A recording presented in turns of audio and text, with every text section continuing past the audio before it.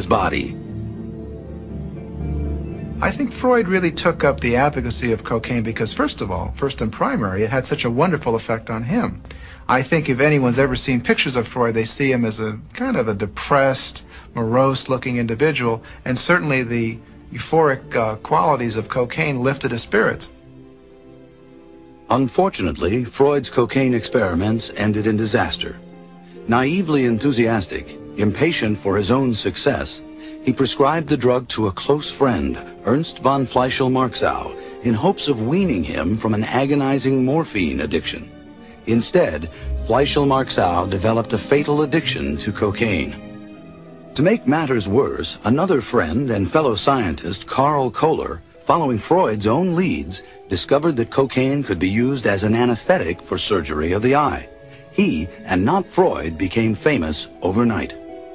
Despite these experiences and the black eye they gave him in professional circles, Freud continued to use cocaine as a pick-me-up until 1895.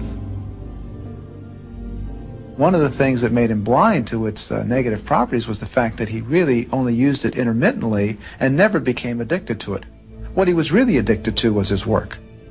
In 1885, Sigmund Freud was an unknown intern at the General Hospital of Vienna. His specialty was nervous diseases, a field that included hysteria and other eccentric disorders. But Freud chose it for strictly practical reasons. He was in a hurry to marry, and there were few doctors in the field. Mental illness was the backwater of 19th century medicine, both in terms of understanding and treatment. Before Freud, people were spun around in chairs that made them dizzy. People were doused with cold water. People were forced to wear chains. The most enlightened doctors of the day assumed that hysteria and related ailments were at root physical, caused by nerve damage or a lesion on the brain. Freud shared that view when he went to Paris in 1885 to study with one of the world's authorities on nervous disorders, a charismatic Frenchman, Jean-Martin Charcot. Charcot was conducting odd but fascinating experiments, putting hysterical patients under hypnosis, experiments that turned Freud's ideas inside out and launched him on a lifelong exploration of the psyche. Diseases can be caused by ideas. That's what he got from Charcot. Charcot hypnotized people, and Charcot proved that you can implant ideas into someone in a hypnotic state and produce a physical symptom.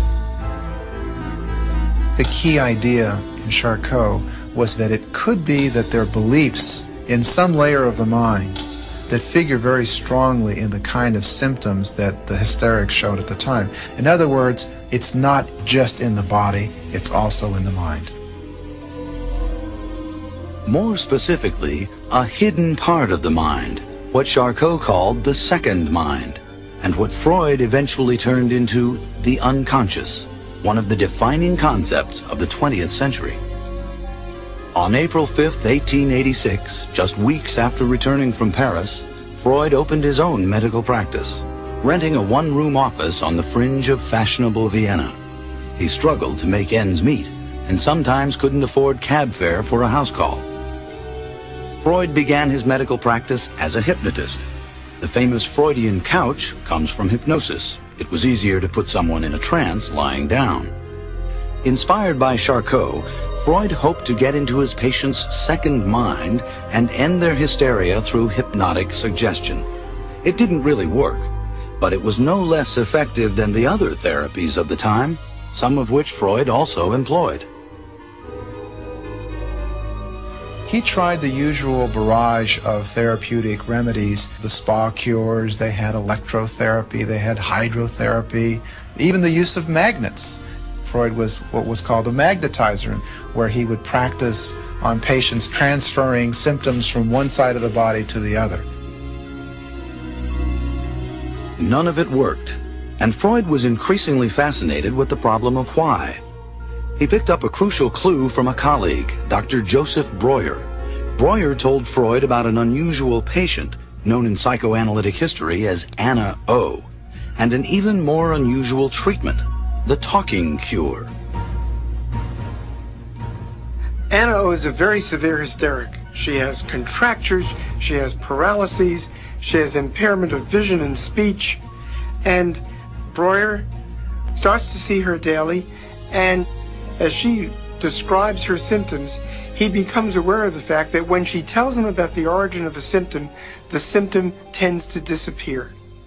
It is the patient who coins the term the talking treatment, which becomes the basis of all psychotherapy. Still using hypnosis, Freud adopted this eccentric new treatment, talking with his patients about their symptoms, trying to uncover when and how they began. What he uncovered is still reverberating through Western culture. Patient after patient traced their hysteria back to traumatic childhood experiences involving sex. Sex, it seemed, was at the root of neurotic sickness. For a time, Freud believed that all hysteria stemmed from childhood sexual abuse. Eventually, he argued that it either came from real abuse or from a repressed and guilty childhood fantasy of sex. In either case, sex was at the core of the problem. In fact, sex was cropping up everywhere, even Freud's consulting room. His female patients, one after the next, were developing romantic feelings for their doctor. At the end of one session, a woman threw her arms around Freud and gave him a passionate kiss. Freud was highly aroused, as a scientist, and he pondered this new riddle. Here he was, roughly 40, sexually inexperienced, and all of a sudden he's with a woman patient who throws her arms around him and wants a kiss. Now, I think that many men in that circumstance might think, the patient finds me attractive. She has fallen in love with me. But Freud didn't.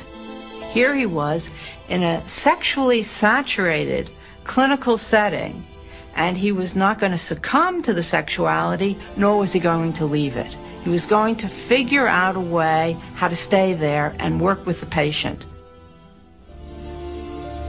Freud eventually realized that his patients were transferring passionate feelings for their parents onto him. The concept of transference became a crucial tool in psychotherapy. Ironically, while Freud's work life was saturated with issues of sex, his actual sex life was dwindling and threatening to make him neurotic. He married Martha at the age of 30 in 1886, and the two had 6 children in the next 8 years. Freud wanted no more offspring, but he detested birth control, especially the then prevalent withdrawal method. His numerous male patients convinced him it was the primary cause of neurotic anxiety in men. He said in the 1890s, the only way in which a man cannot be neurotic is to have free and unfettered sexual intercourse with his mate, which meant no condoms, meant no coitus interruptus, it meant no masturbation. You know, if you did any of those things, you were going to wind up being neurotic. After the birth of Anna in 1895, Freud, the man who made libido a household word and singled out sex as a primary force in the human psyche, gave up sex for a number of years. Freud talked about libido, and I don't think early on one would say that he had a low libido. You could say, I mean, one has a sense maybe he pooed out early, or that he sublimated it very well.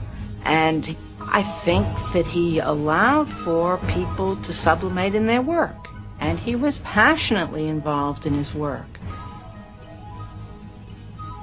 Increasingly, for Freud, work was his passion. The ambitious golden boy was caught up in the scientific sleuthing of a lifetime, piecing together revolutionary ideas about dreams, the unconscious, and sexuality into a radical new conception of the mind. A man like me cannot live without a hobby horse, a consuming passion, a tyrant. I have found my tyrant, and in his service I know no limits. My tyrant is psychology. Sigmund Freud.